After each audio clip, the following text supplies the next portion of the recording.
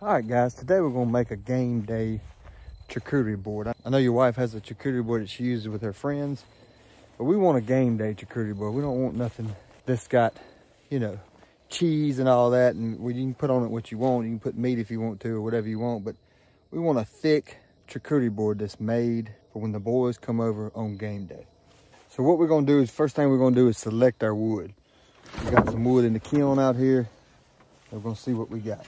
As I'm looking in the solar kiln, I see some smaller pieces on top, but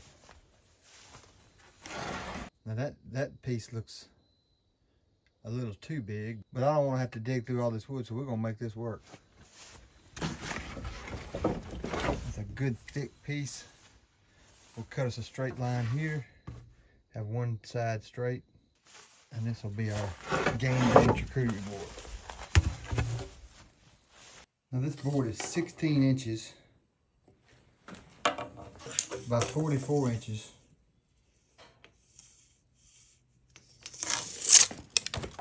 One and a half inches thick. Now obviously we don't want it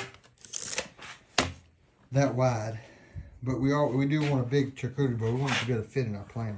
So we're going to cut off about 4 inches and make a straight edge on one side. But we're going to leave this knot here, because I think that's going to be really good looking. Maybe some crotch wood in that, and then we're going to trim it down to about 30 inches. It's going to be a mammoth of a board, but it's not going to be as big as it is right here.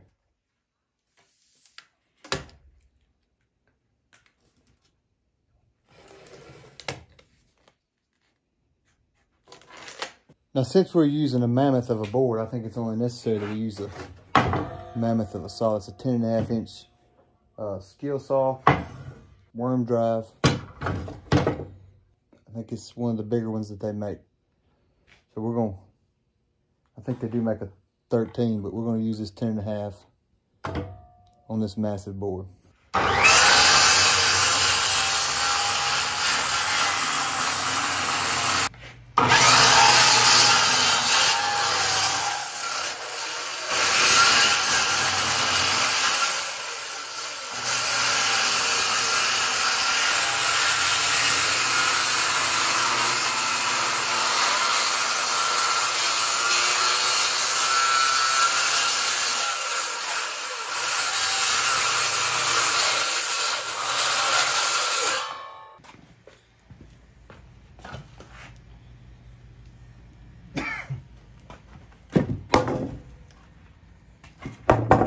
All right, now that we got this massive charcuterie board cut in half is where we want it, we're gonna cut it to length. We want it to be 30 inches in length. Keep watching to the end, because I got the last step of the charcuterie board. For a game day charcuterie board, the last step is gonna be the most important.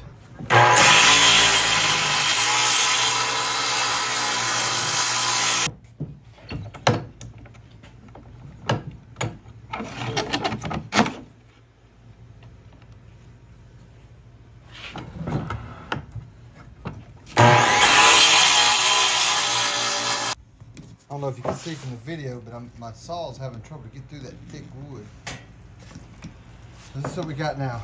Squared up. We got the live edge on one side, and this thing is thick. Now, even though the last step's gonna be the most important, my favorite step is running it through this dewalt planer, because I get to see what the board's gonna look like. So that's our next step, is running it through here.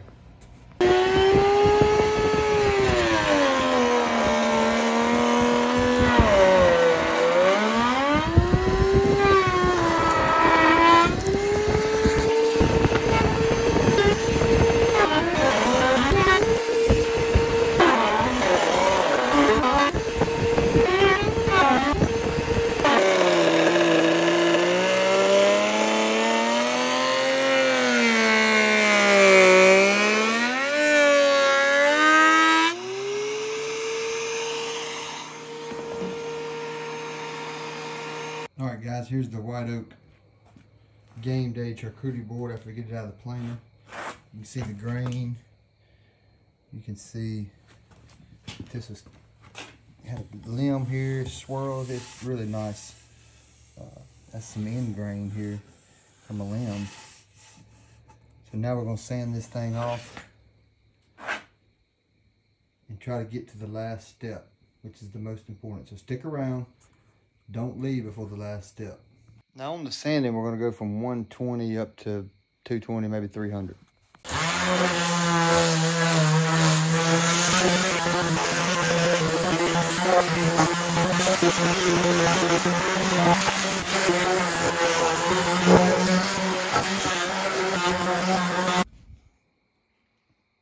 All right, we got this thing sanded. Let's move on and put some mineral oil on it.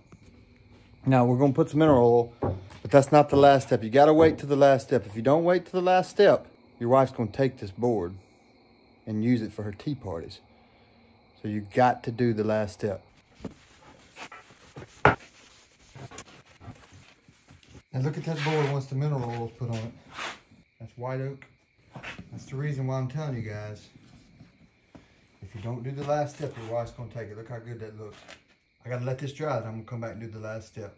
All right, guys, we're just gonna do the last step in making this game day charcuterie board. Now, this step is gonna keep your wife from taking your charcuterie board. So make sure you can do this last step, and that'll ensure that this charcuterie board will be yours for your friends on game day.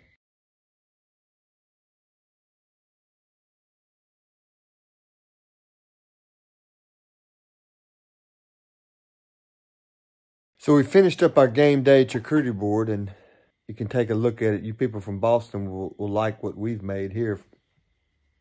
But you can put your own logo on there if you have one of these laser.